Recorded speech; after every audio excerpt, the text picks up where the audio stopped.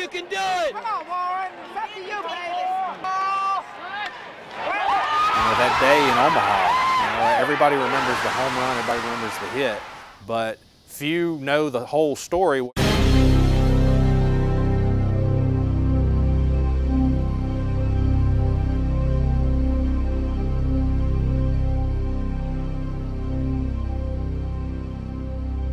But few know the whole story where, as I'm on deck, walking up, trying to focus in on what's the task at hand and not let the thoughts of, man, this is it. I'm the only thing standing between us and losing. 2 outs, bottom of the ninth, we're down by a run.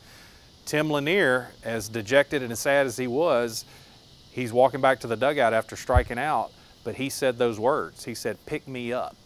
And that just clicked for me. But what I now know is what we think of as that pick me up, we call it a word cluster. So my buddy Parrish, he's gonna come in. Yeah. He can tell us all about that. Yeah, man, I love this. I love this. Where did you get pick me up? Was that something Bertman? Exactly, yeah. Coach Bertman, Yeah. that was something that he shared a story with, and we kind of took it from there, and it was something where every team after that used it. Yeah. But you heard pick me up, and it clicked for you, didn't it? Right. What happened when you heard those words from Lanier? I think it got me back in the right mindset. Yeah. Took me out of thinking of the enormity of the moment.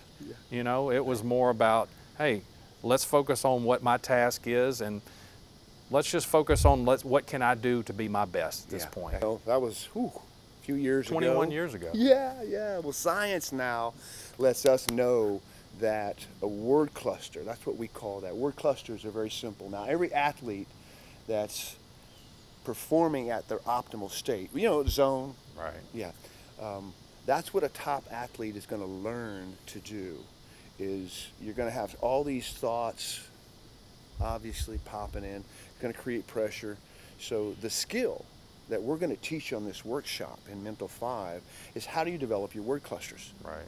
And word clusters are something that coaches need to know how to develop for their athletes, but that athlete also needs to know how to do your own word cluster. So what we want to give you in this little clip is how to develop a word cluster. So one of the things you do as a coach with your athlete, or if you're an athlete, is I want you to think back to your best performance. So you're literally getting inside your head, and you're going to go back to a time when you just really kind of surprised yourself. Right. And I want you to ask a couple of things. You're going to ask yourself in that moment, what was I thinking? So you're going to try to get inside your own head. And again, these are the skills that we're developing. And then what was I feeling? And what was going on? And so you're going to write a little story, and you got to journal this. You got to write all that down, because inside that story, inside your answers, what I was thinking, what I was feeling, you're going to find your clusters. And word clusters really are nothing more than 4 or 5 words like Pick me up. Pick me up. Again, the coach established that.